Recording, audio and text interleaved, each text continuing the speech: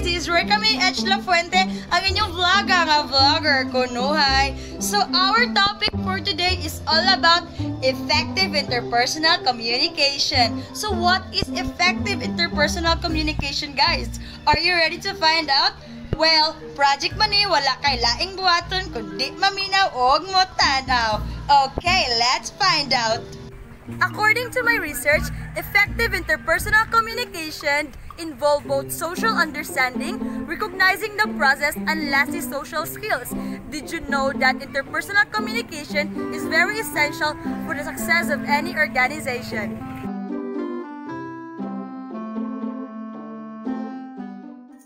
We need to have a good interpersonal skills so that we can respond or react towards that person. So here are the 5 things you need to remember. First, social perception. Social perception is all about how person A reacts the behavior and characteristic of person B. Second, social identity. Social identity is all about how person A sees him or herself in terms of the rule and status in life. Number 3, coding. Coding is how person A and B choose to express themselves. Number 4, the nature of business. So in business, it always includes both information and relationship aspect. Last but not the least, the influence of social context. So what is social context? Social context is an important influence on our behavior.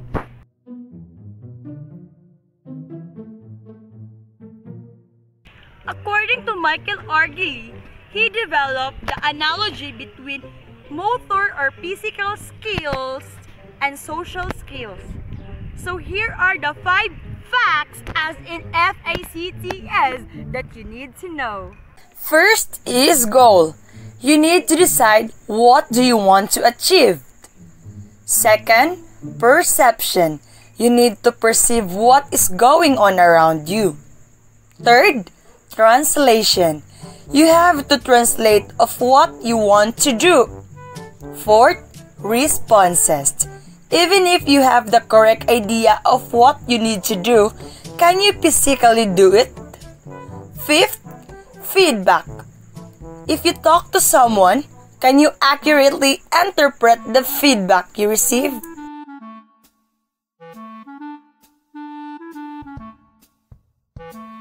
Number 1, non-verbal communication.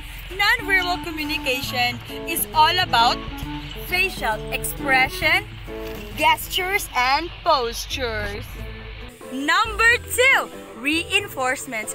Reinforcement uses reinforcing behavior, includes head nods and saying Number 3, questioning. Questioning is asking question. Kumusta imong quarantine sis?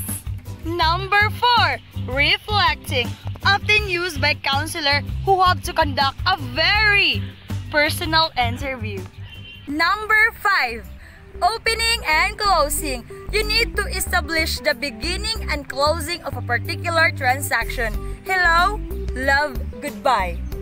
Number 6, listening. It recognizes and adopts your attending skills. Listen to the radio.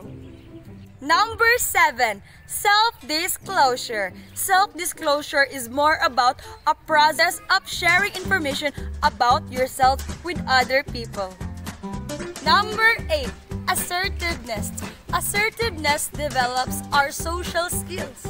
Number 9, group interaction and leadership. Ayaw ko po siging away. Number 10, humor and laughter.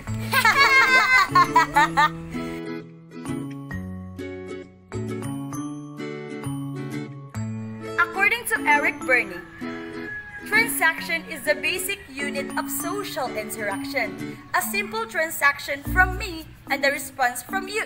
So here are the 2 types of ulterior transaction which you need to analyze at 2 levels. First, social level. Social level is usually adult-to-adult transaction.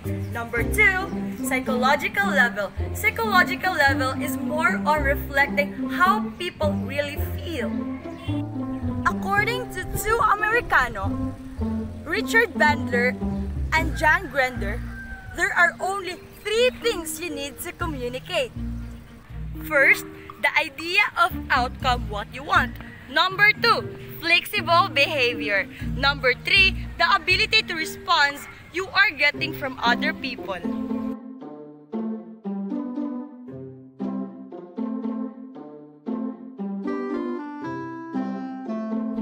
To sum it up, interpersonal communication must be effectively handled to ensure the attainment of organization's goals, for the reason it plays a vital role in the fulfillment of all marketing objectives. And that would be the end of our discussion. Salamat sa pagtanaw mga ka-vloga. That would be all. Thank you and God bless.